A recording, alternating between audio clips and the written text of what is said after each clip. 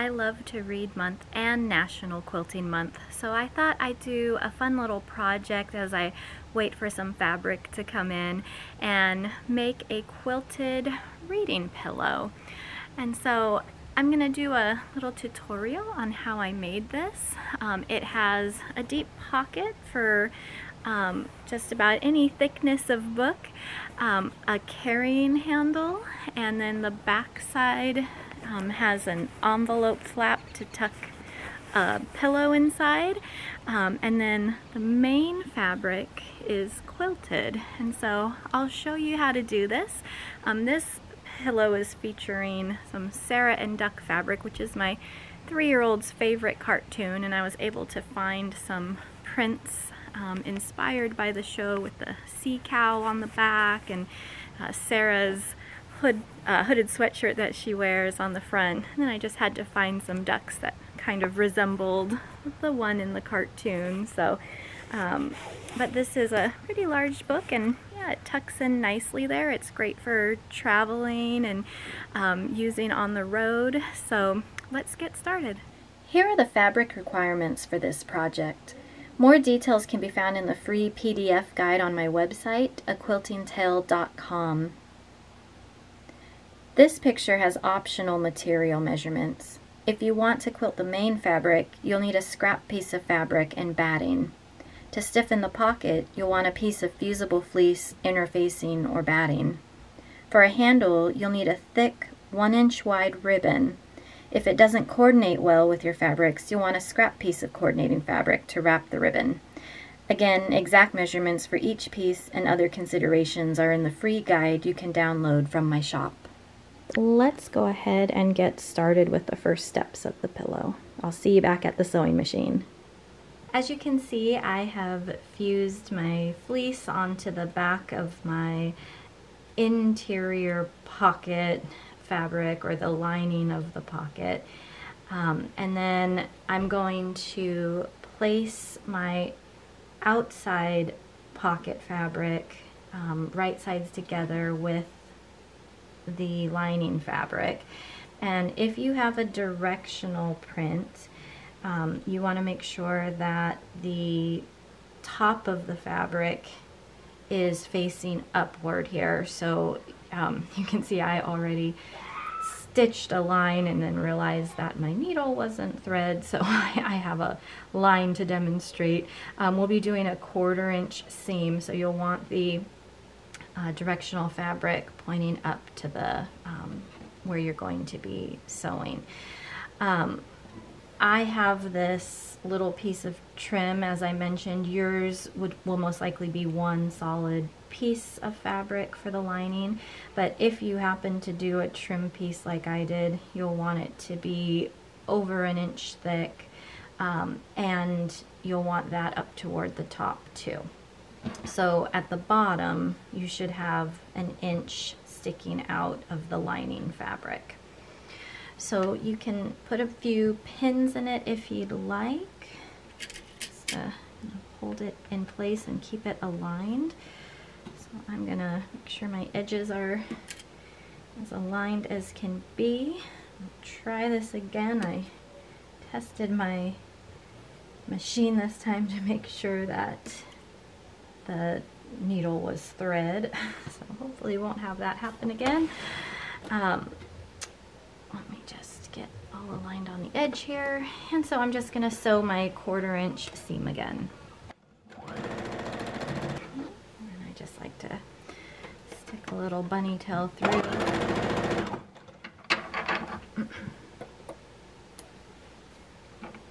All right, cut off my bunny tail.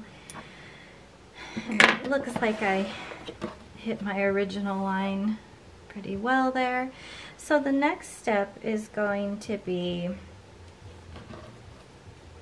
to take your fabric and you want to line the two bottom edges together like so. So line them up, the bottom edges, and then you're going to press along the top. And as you can see, I have a little bit of my trim showing, which is good. If I didn't, then I know I didn't cut enough. But on this side, you'll see when it's pressed that I'll have that trim piece showing at the top. So I'm gonna pause here to press it, and I'll come back and show you the next step. My trim piece is showing, so the next step is to just make a straight stitch right below the trim, so right on the edge of this white fabric here. I'm gonna just make a straight stitch to tack it all together. And since my thread is already white, I'm not going to change out the color, but you might want to change your thread color if you think it'll look better.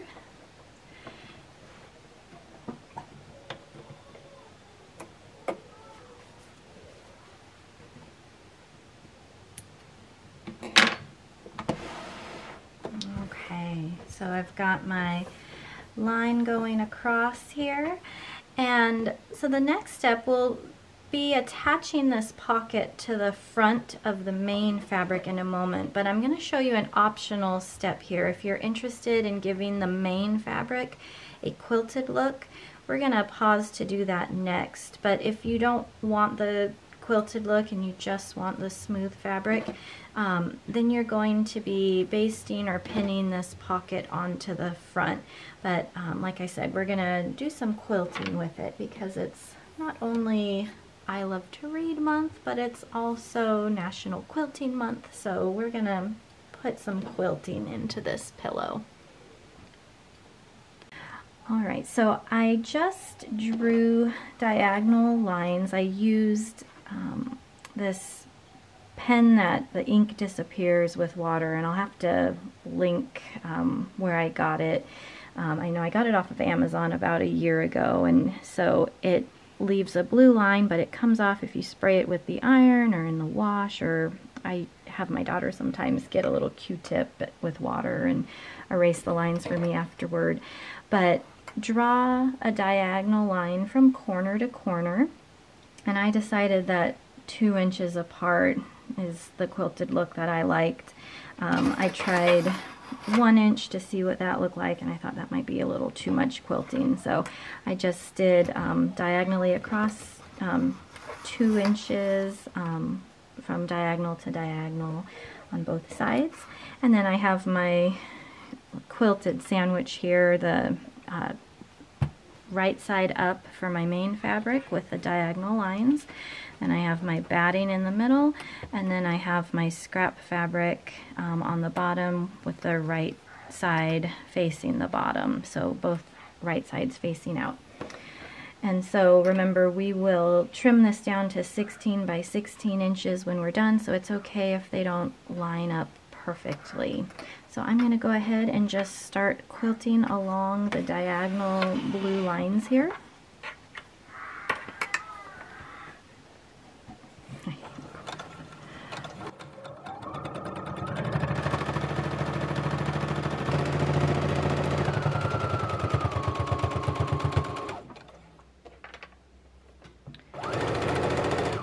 Alright, so I've got my main pocket quilted, and a couple things I wanted to mention before. If you don't have a pen to mark with, you could also use painter's tape or masking tape to give yourself a line to stitch next to, and then just take it off when you're done. To baste your quilt sandwich together, if you didn't want to do a basting stitch, you could pin it, or I like these wonder clips that I got for Christmas a couple years ago. They come in a nice tin, and so they hold it taut and nicely together. Alright, so now we're going to take our 17 by 17 inch piece and trim it down to 16 by 16.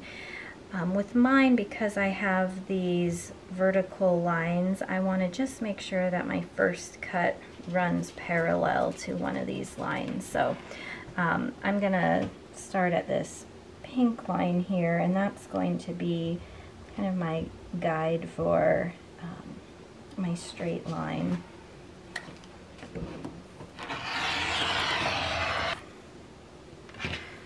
So now I'm going to take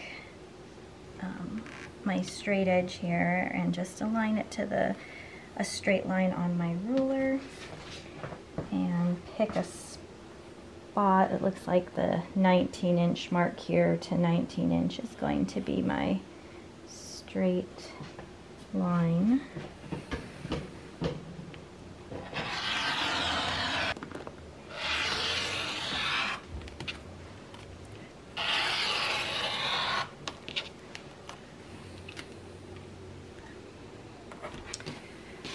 So now I have a 16 by 16 inch square. At this point I can remove the blue line. I might just get some water and take it off, but once I do that, the next step is going to be to either baste or pin my pocket that we made earlier.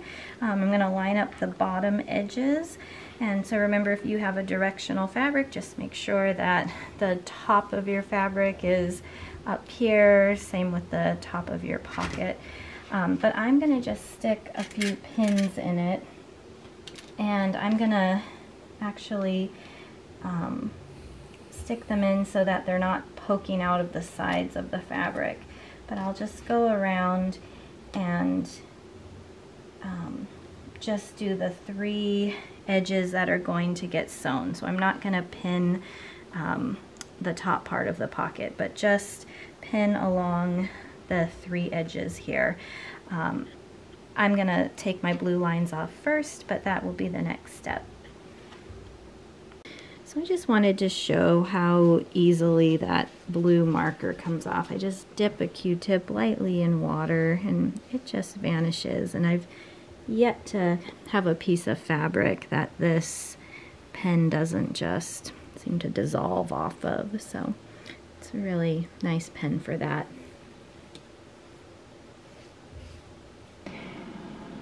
Now I'm going to prepare the outer envelope portion of the back of the pillow, and so I'm taking my 16 by 12 inch piece, and you can pick either side. Remember that the 16 inch length is the side that should be running up and down if you have directional fabric.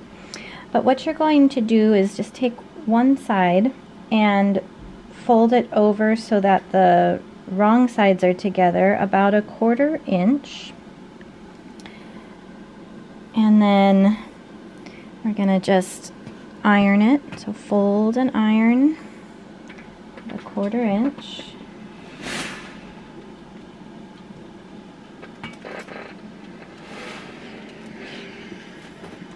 And then we're going to do it one more time. So just fold it to the edge of the fabric about another 1/4 inch. And do the same thing.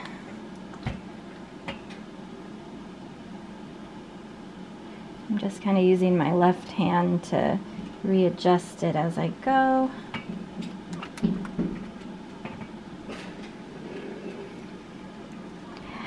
And then we're going to take it to the machine and sew a straight stitch just right before the edge of the fabric there.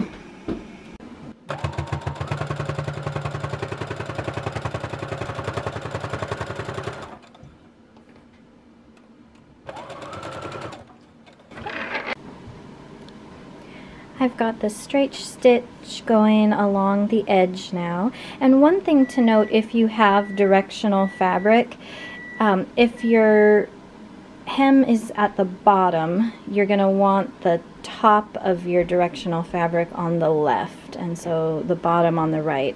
I'm going to skip a step for right now doing the second flap of the envelope because that will require a zigzag stitch. So instead I'm going to do my handle now, which is the last straight stitch I'll do for this project.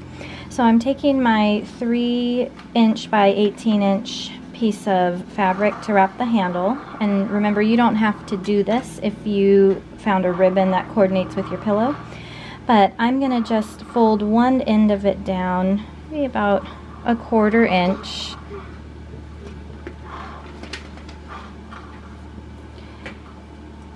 And again, just fold it down with my left hand as I go.